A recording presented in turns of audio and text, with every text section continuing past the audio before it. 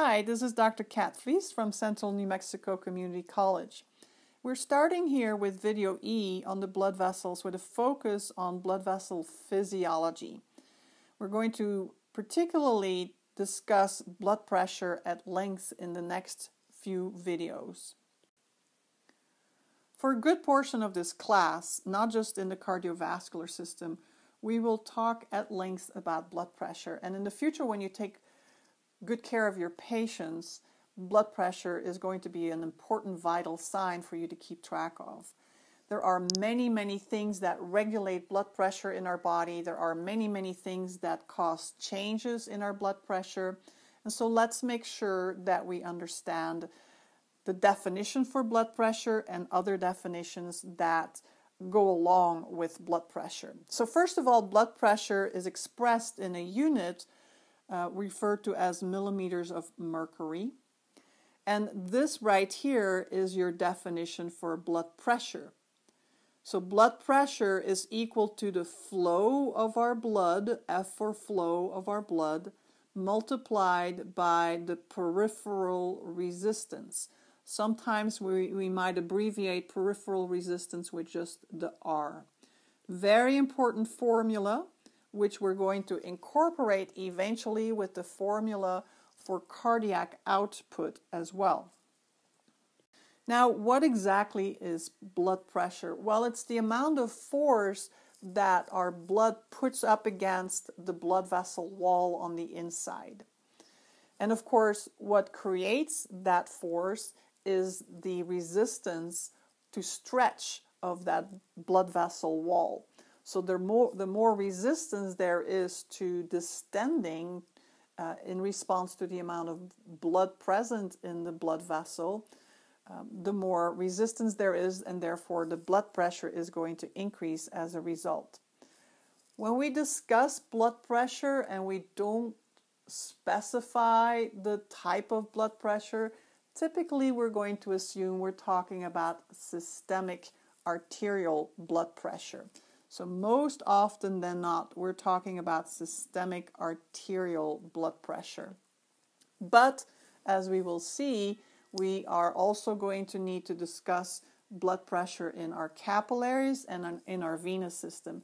When we are really needing to discuss or specify those blood pressures, we'll always make sure that we define them or specify them as such, meaning capillary blood pressure, venous blood pressure.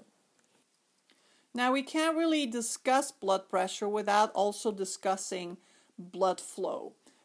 And when we talk blood flow, we need to remind ourselves that blood can only flow from an area of high pressure to an area of low pressure. So it's very dependent on pressure gradient.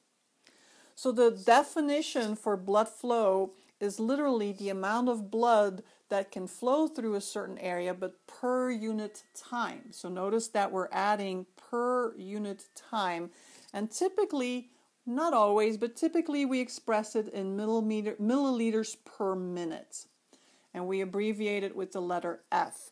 So since we need a pressure gradient in a particular area, we're going to look at the difference in pressure perhaps at the start of the region and then at the end of the region. So that gives us our difference in blood pressure, and that must then be divided by the amount of resistance that is present, because clearly, depending on the amount of vasoconstriction or vasodilation, for instance, which would be one reason for there to be peripheral resistance, the blood is going to flow better or less better. Now notice what it says here.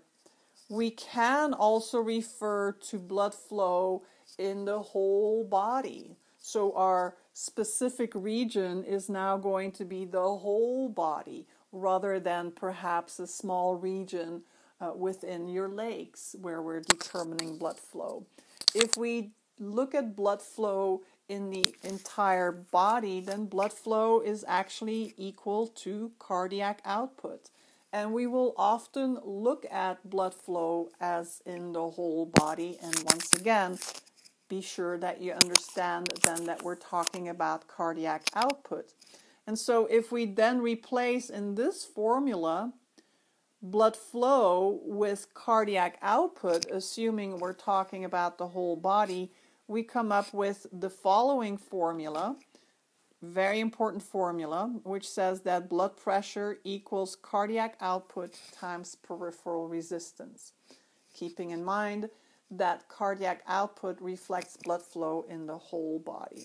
And of course, cardiac output on average is about 5 liters per minute. So now we're expressing it in liters usually, or you could say about 5,000 milliliters per minute. We've already mentioned peripheral resistance, but to define it better, it's really anything and everything that's going to make it harder for the blood to flow smoothly in the vessels. And the major reason for why peripheral resistance will increase is vasoconstriction. But there are many other factors that can impact peripheral resistance, as we will study here in future videos. Peripheral resistance is typically going to be the lowest in our largest arteries because they have such a large lumen, and it's going to be highest in our smaller arterioles because they have a smaller lumen and they depend on their tunica media, smooth muscle tissue, for the vasoconstriction and vasodilation. So as I mentioned before, almost always when we talk about blood pressure, and we just use the term blood pressure, we typically mean arterial blood pressure. But we also see blood pressure in the capillary beds as well as in the venous system. Keep in mind that by the time we get to the atria in the heart, the pressure ought to be very low to almost zero. Otherwise, the blood would not be able to follow its pressure gradient. Literally, the blood should be almost falling into the heart with the help of the superior and inferior vena cava. Let's focus first on arterial blood pressure. Arterial blood pressure is different from capillary and venous blood pressure in that it is pulsatile. And we will see on a graph how that pulsatile nature or the throbbing nature of our arterial blood pressure can be represented. This throbbing represents the fact that our heart contracts and relaxes. And so we're going to be talking about systolic and diastolic blood pressure.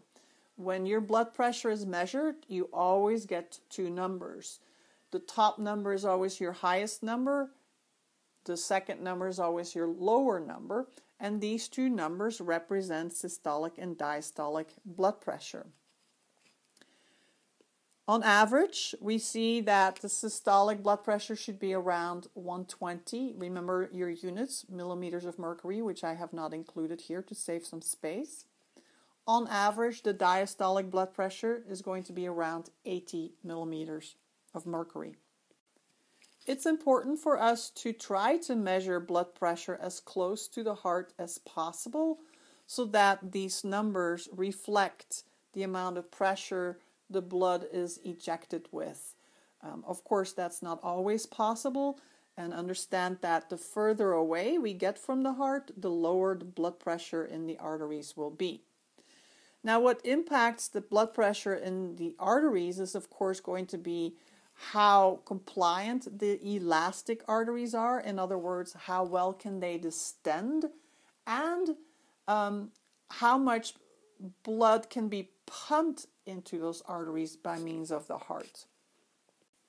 Now notice that I refer to the elastic arteries as auxiliary pumps because after they distend, after they have been compliant essentially, because they are so elastic, they can also recoil, and it's the recoiling effect that allows for the blood to be pushed forward. So they literally act as secondary pumps to the heart being the primary pump.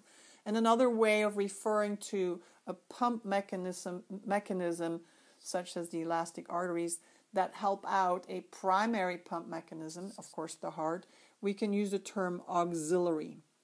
Not to be confused with axillary, spelled very differently. Auxiliary pumps help out.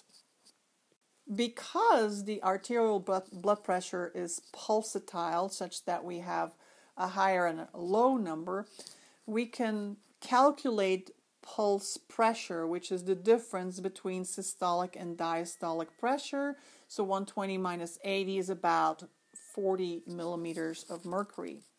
And that gives us an idea of the actual working pressure that the blood depends on to be pushed through the circulation. We feel that particular pulse pressure as a pulse. So we will also talk about feeling pulses in different regions of the body in another slide.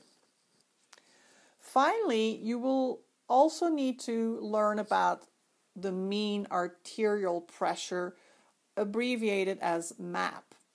If you've ever seen a person hooked up onto a machine that keeps track of the vital signs, such as blood pressure, heart rate, etc., you're going to see a number on there that is identified as MAP. Again, it stands for mean arterial pressure. It's not just a perfect average of the systolic and diastolic pressure, because remember, as we get further away from the heart, we're going to see that the blood pressure drops. So we're going to have to depend on this formula. We're going to add the diastolic blood pressure to a third of the pulse pressure. And that gives us the single number of approximately 90, 93, give or take a few millimeters of mercury. Maybe even up to almost about 100. So that's a nice single number that health professionals can quickly look at and get a feel for what the condition is of the patient blood pressure-wise. Here then we see a pretty important graph. In this whole chapter on blood vessels, once again, graphs are going to be really important for you to understand. Let's take a look at the x-axis, and on the x-axis we see all the different types of blood vessels, from the aorta to the elastic arteries, all the way down to the capillaries and eventually our veins. On the y-axis, on the other hand, we see our pressure expressed in millimeters of mercury. And if we then plot the blood pressure, the arterial blood pressure, we of course see that it's very pulsatile. And then we can delineate where our diastolic pressure is and our systolic pressure. With the help of our formula, then we can calculate our mean arterial pressure. So this single line, perhaps what I should do is accentuate it a bit. So the single line we see right here, let me choose a color that is not going to be very confusing, maybe yellow. So this single line here represents our mean arterial pressure. Okay, now remember what pulse pressure means. Pulse pressure refers to the difference in systolic and diastolic pressure. So we subtract this number here from that number, and that results in our blood pulse pressure. Now notice that the pulsating nature of the blood pressure diminishes as we move further and further away from the heart to the point that it is completely gone. And that has to do with the fact that we have less and less elasticity. So initially we're dealing here with those elastic arteries that can distend and recoil and distend and recoil. But as we're moving into the muscular arteries, and especially the arterioles, we're going to see that they have a much smaller lumen. And at that point in time, despite the fact that these vessels can easily still distend and recoil because they have a a well-developed tunica media, their lumens are so much smaller that we're going to see resistance increasing, and that's going to also, by the way, impact our blood pressure in general. So as we get further and further away from the heart, we're going to see that our MAP also decreases, and by the time the vena cava reach the atria, we have a blood pressure of 0. The drop in blood pressure in the bigger arteries is not that steep. Notice that this goes pretty slowly, and of course that has to do with their big lumen. Less friction, therefore less resistance. And then once we get to those arterioles, very rapid drop. So let's take a look at capillary blood pressure. If you look at the graph here, the capillary blood pressure is illustrated in the purple region. Notice that the capillary blood pressure is still higher than the venous blood pressure, which makes sense because we need to maintain a pressure gradient to get the blood back to the heart.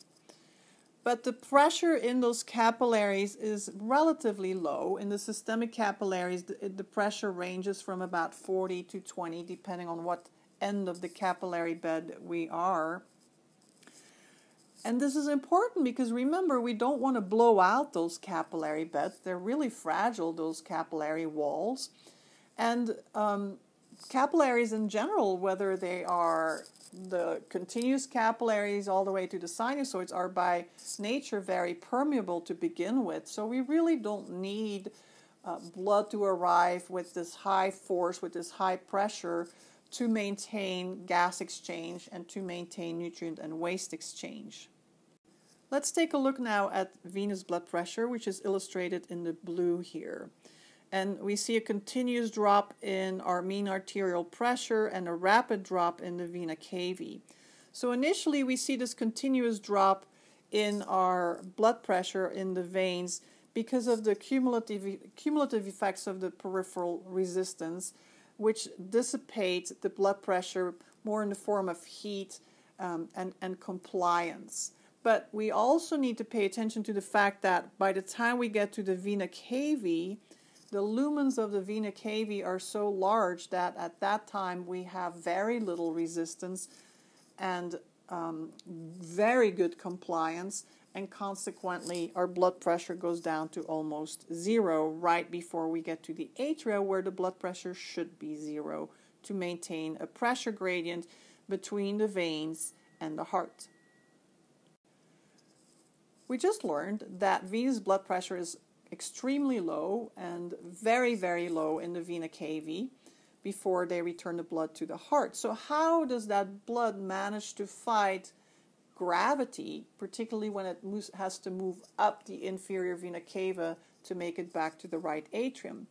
Well, there are some mechanisms, and the two primary mechanisms are listed here as the skeletal muscle pump and the respiratory pump.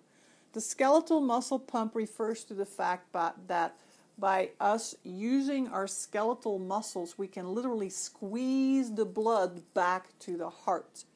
And the valves help with that. I'll get to that in just a moment. Also, our breathing, our regular breathing, our inspirations and expirations, all the time are going to also impact how well the blood gets back to the heart. And we could even add to that the movement of all the digestive structures that we find in our abdomen. Finally, when the sympathetic nervous system kicks in, for instance, when we start to work out and it's important for us to have a good venous return, we're actually going to see some venoconstriction occur as well, helping with the return of the blood. Let's take a look now at the importance of our valves in our legs, for instance. Valves are really just extensions of the endothelium, and here we see two valves that are closed, while in this picture we see that one valve is closed and this valve is open. So if we're focusing, let's say, on the calf muscles, what happens is that blood gets collected in between two closed valves when our muscles are relaxed. And when we contract our muscles, the squeezing of the muscles up against our vein will push open the superior valve, literally pushing the blood in the next section that sits in between valves. And as enough blood accumulates in the next section, that blood will eventually cause this valve to close. And so by the alternate contraction relaxation of our skeletal muscles, we can force the blood to kind of climb up a ladder. And of course, this is with the help of our skeletal muscle pump and the valves. Now, you've heard of people suffering from varicose veins, and that has to do with the malfunctioning of or the wearing out of the valves, often due to the fact that a person stands a whole lot, to where these valves get stretched. In some cases, varicose veins are extremely painful, particularly when these valves in our deeper veins start to fail. It can also be an inherited condition, by the way. We learned earlier about pulse pressure, which is the difference between systolic and diastolic pressure. Well, that pulse pressure literally creates a pressure wave, which results in the distension and the recoiling of the arteries, and we can measure this. So we can feel for this pulse, and there are different pressure points. Most often, we're going to be taking a person's or a patient's pulse at the level of the radial artery, maybe sometimes at the level of the common carotid artery. But notice that there are many other locations, depending on the condition of your patient, perhaps the positioning of your patient, what disease your patient is suffering from, injury to your patient. You may not be able to take a radial artery, and you may have to depend on a very different location. I'd like for you to be familiar with these different locations.